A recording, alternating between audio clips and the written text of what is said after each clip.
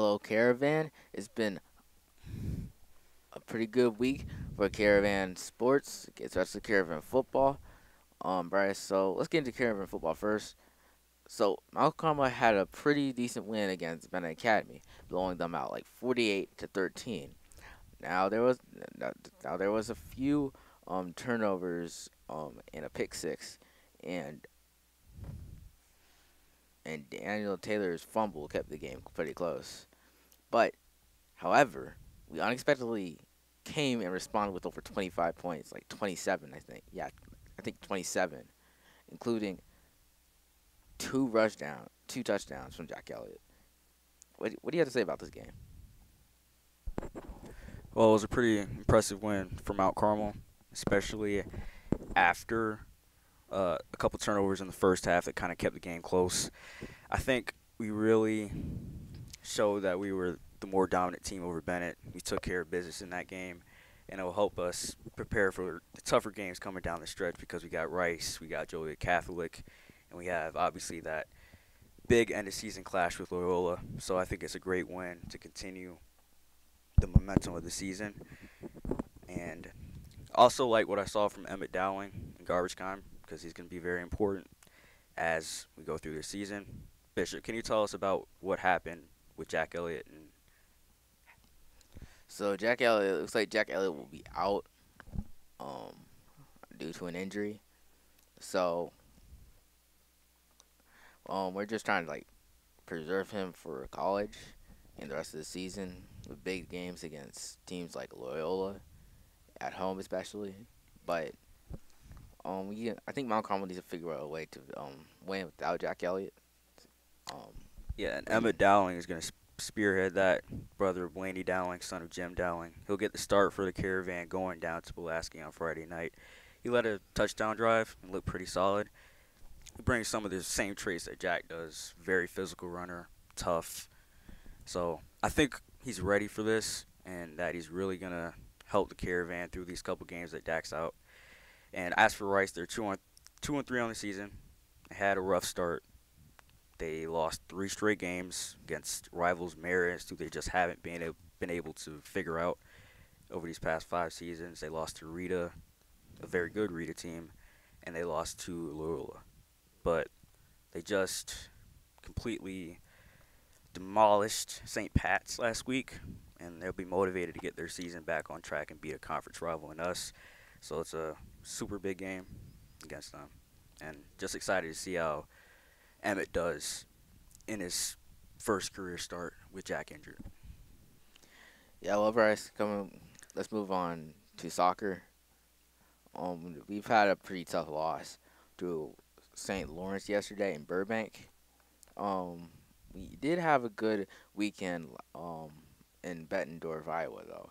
We went 4-0 playing some of the top soccer teams in the Midwest. I think that was pretty important. Students got to have a break and stuff. Enjoyed playing soccer, and they did pretty well. Um, so And we're going it's to be tough to. broadcasting a game against DePaul College Prep on Thursday, which might be today if you're listening to this on Thursday. Uh, it's going to be on the Caravan Broadcast Network. It's a big game. DePaul College Prep is 8-3-2. They're 2-3-1 in conference play, and they're a formidable opponent. So I'm excited to see what we can do, especially coming off that tough loss to Lawrence, because obviously they're such great rivals, but still have a lot of faith in the soccer team, what they can do, and got some big games coming up. DePaul, De La Salle, and then we'll start getting into playoffs. Yeah, we just need to make sure our soccer team maintains energy, use on agility of the soccer ball. Should be good for that game. But elsewhere in the CCL province, Catholic and De La Salle are still at the top of the conference. That they've been doing really well. Um, can you, can you talk to us more on that? Yeah, I believe Providence Catholic is 4-0-2, and De La Salle has also been doing really well. I think they're ranked 6th in Illinois by Max Preps. So there's some formidable rivals that the Caravan will have to be aware of coming into the season, but we're also one of the top teams. So I think we'll have a really strong finish to the season. Excited to see what they do against DePaul on Thursday. Yeah, we just need pride. We just need to stick to the goals. Um, just take pride in that. We got skill. We got good players. They have a good coach. Um, yeah, so I think we should be good. As for golf, regional will start today. Um, hope we win. It's going to be a pretty good golf invitational. So we have Schwartz returning from sickness. I wish that man good luck.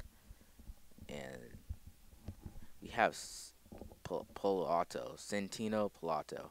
He shot a 12 over par, and Cleveland shot 14 over par, and Emil Necky shot 21 over par. And all those scores were in the Rice Ridge Invitational, which happened on Sunday. Had a narrow. Well, we competed with Ignatius, Rita, and Rice in that tournament. Finished fourth out of those teams, but shot a 58 over par total. So that's going to give us a good finish going into regionals. Excited to see what this team can do, especially with Michael Schwarz returning from sickness. Yeah. I think it's gonna could be good invitation. We got people coming back. They're ready to play. I think they're locked in for this invitational. I think they're gonna get better scores. They've been progressing through this golf season, so I think they did come a long way. Even Shout out though, to the esports team as they start their season. yeah, Today they're going to play St. Pat's in Overwatch. So good luck to them, and hopefully that's going to be a good start to their season. yeah. Good luck to the freshmen and sophomores for the cross country meet tomorrow. Hope they do well, and yeah, I think that's uh Yeah, tomorrow, Thursday, we run in Tinley Park, just a freshman and sophomore meet. So we've been training really hard this week, so hope that will pay off as we go into that meet. And also, we run on Saturday for all levels, varsity, fresh soft, and open race on Saturday. Um, so I'm excited to see how that shakes out. Uh, that day is actually my dad's birthday, so I hope I can run a great race for him on that day. Uh, yeah, so excited to see how this week goes, cross country wise. all right. Thanks for tuning in, Caravan. We'll see what happens, and we'll see you next week.